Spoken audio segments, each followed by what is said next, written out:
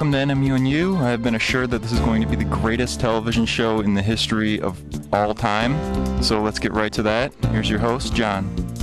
And with that kind of intro, I'd hate to disappoint, but rest assured, everything will be all right because we have the one, the only, the legendary Tim Ritter. Welcome back to the show. How have you been since we last left? Drunk. It's nice to know that some things don't change. I am getting a meal out of this, right? You promised me a meal. If you count a Nutri-Grain bar as a meal, you're set. Yeah. But it's any flavor you want. Not really a meal, but as long as there's any flavor I want. Because this show really sucks. You know that? You know, we've been trying to do more with it, but just don't have much of a budget for a volunteer show. No, I can see. Yeah, I bet you don't get any talent. Not like me. Anyways. No, you're a rare treat. A lot of times we've had to settle for drunk midgets, but not the quality ones like you see on Jackass. Drunk midgets. Oh, that's good stuff. Yeah, you're obviously not a drunk midget, so we're way ahead of ourselves. I can be if you pay me enough. Really? What's the going rate for you to be a midget? I mean, it obviously doesn't cost much for you to be drunk. However much a bottle of Malibu is. $11.95 plus tax. Ah. Yeah. And to think that some people are midgets for free, they're really selling themselves short. Selling themselves short. Yeah. Oh, that's good. Yeah. So, did you know that this Malibu rum uses only the finest rums from the West Indies and holy balls? It's made in Canada. It uses holy balls? No. Well, the Pope isn't using them. That makes sense. It's made in, it's a product of those crazy Canadians. They're American wannabes. You know, Canada is like a loft apartment over a really great party. That's right. I love loft parties. They usually have lots of good rum. Not like the crap made in Canada. Yeah. What is up with them Canadians anyway? What do Canadians even know about rum anyway? I mean, shouldn't they just be making lots and lots of beer?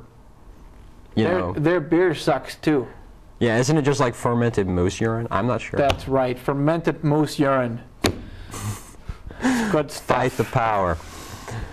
Oh. Anyway, I have a sense that we might be going to commercial at some point in the near future. Although I could be wrong. I've been wrong before.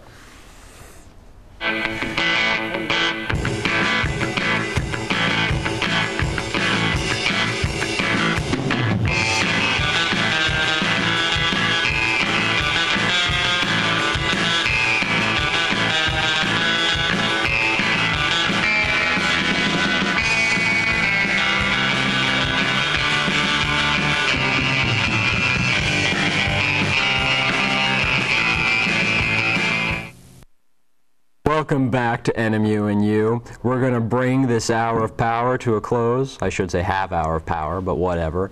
And we come back to the esteemed Tim Ritter. And at the time we left, we were complaining about Canadians, rum, and everything else we could think of. You know the craziest Canadian that I ever known?